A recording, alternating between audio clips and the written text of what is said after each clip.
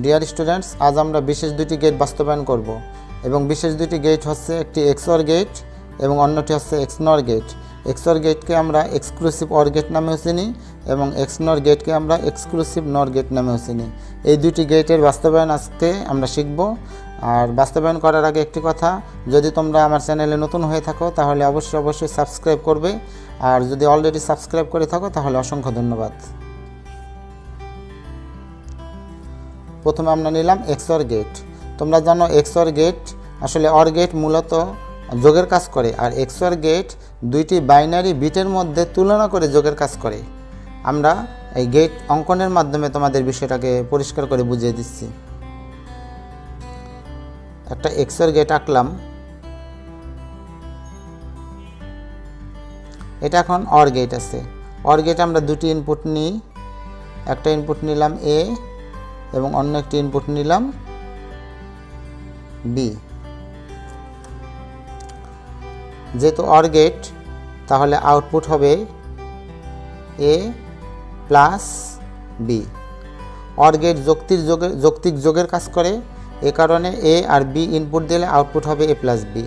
এখন তাহলে XOR gate কীরকম? এই OR গেটের আগে যদি আমরা এমন একটা চিহ্ন দেই তাহলে এটা হয়ে যাবে XOR গেট। তখন এর চিহ্নটি হবে এই A প্লাস চিহ্নটির চারদিকে একটা গোল চিহ্ন দিয়ে দিবে, তখন এটা হয়ে যাবে A XOR B। বিষয়টা এরকম, প্লাস চিহ্নের বা চারদিকে যদি আমরা এরকম গোল চিহ্ন দিই তখন এটার নাম হয়ে যায় XOR চিহ্ন। তাহলে OR গেটের আগে এমন চিহ্ন দিয়ে যদি আমরা ইনপুট দিই তাহলে এর উত্তর হবে A XOR B। পড়তে হবে এভাবে A XOR B। এর একটা সূত্র আছে আলাদা, এই সূত্রটাকে এভাবে লেখা যায় A bar B plus A B বার, অর্থাৎ A XOR গেটের সূত্র হচ্ছে A bar B plus A B বার। আমরা সত্যক সরণিটা দেখিয়ে দিই। এখানে আমরা ইনপুট নিলাম এবং আউটপুট নিলাম। দেখো ইনপুট আছে দুটি, এই কারণে ইনপুটের দুটি ঘর এবং আউটপুটের একটি ঘর। এখানে আমরা ইনপুটের চলকগুলি লিখি A এবং B, আর আউটপুট লিখলাম A XOR B।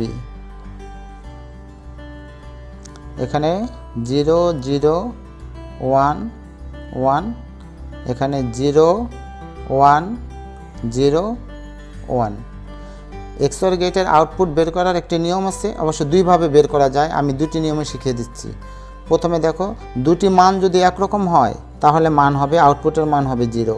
এখানেও দুইটি মান একরকম, তাহলে আউটপুট মান হবে 0।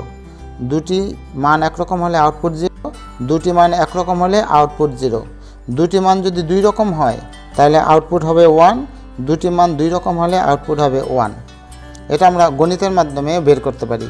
এখানে দেখো XOR গেটের একটা সূত্র আছে, এটা থেকে আমরা বের করতে পারি। এর মান যদি আমরা 0 ধরি তাহলে A বারের মান ধরবো 1 ইন্টু B এর মান এখানে 0 আছে, তাহলে B এর মান এখানে ধরো 0 প্লাস এখানে এর মান দেখো, এর মান আছে 0, তাহলে এখানে এর মান ধরবো 0 ইন্টু এখানে B এর মান আছে 0, তাহলে এখানে B এর মান ধরবো, B যেহেতু বার আছে B বার মানে এতেছে B এর মান 0-র বিপরীত হয়ে যাবে 1। এখন 1 এর সাথে 0 গুণ করলে 0 এবং 0 এর সাথে 1 গুণ করলে 0, তাহলে 0 এর সাথে 0 প্লাস করলে হবে 0। তার মানে এভাবে অঙ্কের মাধ্যমে ওই মানটা বের করা যায়। অর্থাৎ যে কোনো দুইটা মান যদি একরকম হয় তাহলে মান হবে 0, যে কোনো দুইটা মান একত্র হলে 0 এবং দুইটা মান দুই রকম হলে তার মান হবে 1। এটি হচ্ছে XOR গেট। এবার আমরা বাস্তবায়ন করব XNOR গেট। একটু আগে দেখেছো তোমরা XOR গেট এঁকেছি, তেমন করে একটি XNOR গেট আঁকবো।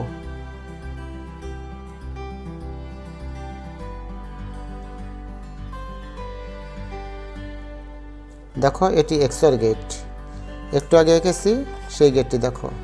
এখানে XOR গেট, এটা XOR গেট এবং এটি XNOR গেট আঁকবো আমরা। এখন XOR গেট আছে, আমরা দুটি ইনপুট নিই, এখানে নিলাম A, এখানে নিলাম B। তাহলে এখানে আউটপুট বের হবে A XOR B। যেহেতু এটি XNOR গেট তাহলে এখানে একটি নট দিব। XOR এর সাথে যদি নট দিই তাহলে XNOR গেট হয়ে যায়। যখন এখানে নট দিব তখন এখানে একটা বার হয়ে যাবে। এটি হচ্ছে XNOR গেট। এটিকে এভাবেও লেখা যায়, এ বার B bar plus A B. এই সূত্রটি এভাবেও লেখা যায়, এটাও এ XNOR বি এর সূত্র। এটাকে এভাবে পড়তে হবে, এ XNOR বি। সত্যক সারণী দেখি, আগের মতো এখানে এ হবে, এখানে হবে বি। আমি একটু ভুলে লিখে ফেলেছিলাম, সরি। এখানে এ বি, এখানে এ XOR বি, উপরে বার দিবে তাহলে XNOR হয়ে গেল। এটা হচ্ছে এ XNOR বি, আর এটা ইনপুট এ আর বি। এখানে 0 0 1 1 0 1 0 1। XNOR গেটের বেলায় দুটি মান একরকম হলে মান হবে 1, দুটি মান একরকম হলে মান হবে 1, দুইটি মান দুই রকম হলে মান হবে 0। এখানে দুইটি মান দুই রকম, মান হলো 0। আমরা এখান দিয়ে অঙ্কটা প্রমাণ করি। এখানে এর মান আছে 0, তাহলে এ বার মানে 0-র বিপরীত 1 ইন্টু বি এর মান আছে 0, তাহলে বি বার মানে 1 প্লাস এর মান আছে এখানে 0, তাহলে এখানে দেব 0 ইন্টু এখানে বি এর মান আছে 0, আমরা বি এর মান এখানে লিখলাম 0। 1 এর সাথে 1 গুণ করলে হবে 1 প্লাস 0 এর সাথে 0 গুণ করলে হবে 0, আর 1 এর সাথে 0 প্লাস করলে হবে 1। তাহলে দেখা গেল 0 0 মান যদি আমরা এখানে বসাই তাহলে মান হয় 1। এই যে দেখো এখানে 1 হলো। এটা হচ্ছে XNOR গেট। তোমরা জানো OR গেট সবসময় যোগের কাজ করে, যৌক্তিক যোগের কাজ করে। তাহলে XOR আর XNOR গেট মূলত যৌক্তিক যোগের পাশাপাশি দুটি বিটের মধ্যে তুলনা করে। দুটি বিটের মধ্যে যে তুলনা করে এটা প্রমাণ দেওয়ার জন্য আমরা আরেকটি উদাহরণ নেব।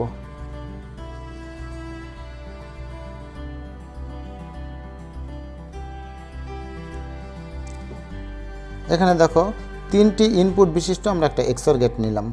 এখানে ইনপুট আছে A B C, তাহলে আউটপুট হবে A XOR B XOR C। এখন সত্যক সারণীর মাধ্যমে এটা আমরা প্রমাণ করে দেখাই যে আসলে বিটের সাথে কিভাবে তুলনা হয়। এখানে ইনপুট যদি 3টি হয় তাহলে ঘর করব 8টি। সেটা কিভাবে? 2n সংখ্যক, দেখো 2n একটি সূত্র আছে। এখানে 2ই থাকবে, n মানে ইনপুট সংখ্যা। এখানে ইনপুট সংখ্যা কত? 1 2 3, তাহলে n এর মান হবে এখানে 3। 2কে যদি কিউব করি তাহলে 8, এই 8 মানে 8 ঘর হবে। 1 2 3 4 5 6 7 8। ইনপুট 3টি হলে এদিকে ঘর হবে 8টি। তাহলে পাশাপাশি কয়টি ঘর করব? ইনপুট 3টির জন্য 1টি 2টি 3টি, আর আউটপুট 1টির জন্য 1টি ঘর। এখন আমরা এখানে ইনপুটের মানগুলি বসাই। 3 ঘর হলে সবসময় প্রথমে 4টা 0 দিবে, তারপরে 4টা 1 দিবে, তারপরে 2টা 0 2টা 1 2টা 0 2টা 1, তারপরে 1টি 0 1টি 1 0 1 0 1 0 1, এইভাবে দেব। এখন 3টি বিটের তুলনা করে কিভাবে আমরা XOR করব? এখানে A XOR B XOR C আছে, যেহেতু 3টি ইনপুট আছে। তোমাদের নিয়মটা অতি সহজ, যখন সবগুলো মান 0 থাকবে তখন শুধুই 0, তারপরে 1 তুলনা করো। যেই লাইনে দেখবে একটি 1 অর্থাৎ বিজোড় সংখ্যক 1 আছে সেই লাইনের আউটপুট হবে 1। এখানে 1 আছে একটি অর্থাৎ বিজোড় সংখ্যক 1, তাহলে আউটপুট হবে 1। এখানে 1 আছে কয়টি? 2টি অর্থাৎ জোড় সংখ্যক 1, আর জোড় সংখ্যক 1 হলেই আউটপুট হবে 0। এখানে একটি মাত্র 1, আউটপুট 1। এখানে 1 জোড় সংখ্যক আছে 1টি 2টি, তাহলে আউটপুট হবে 0। এখানে 1 আছে 2টি, তাহলে আউটপুট হবে 0। এখানে 1 আছে 3টি অর্থাৎ বিজোড় সংখ্যক আউটপুট, তাহলে মান হবে বা আউটপুট হবে 1। এইভাবে 3 বিট বিশিষ্ট অর্থাৎ 3টি ইনপুট বিশিষ্ট XOR গেটও করা যায়। যদি আমরা 3টি ইনপুট বিশিষ্ট XNOR গেট করি তাহলে এই মানের ঠিক উল্টোটা বসাইলেই চলবে। অর্থাৎ 1 যদি বিজোড় সংখ্যক হয় তাহলে হবে 0, আর 1 যদি জোড় সংখ্যক হয় তাহলে হবে 1। আশা করি ভিডিওটি বুঝতে পেরেছো এবং XNOR গেট আর XOR গেটও বুঝতে পেরেছো। যদি ভিডিওটি ভালো লাগে তাহলে লাইক দিয়ে দিও, বন্ধুদের সাথে শেয়ার করো এবং পরবর্তী ভিডিওগুলি পেতে হলে অবশ্যই সাবস্ক্রাইব করো। ধন্যবাদ।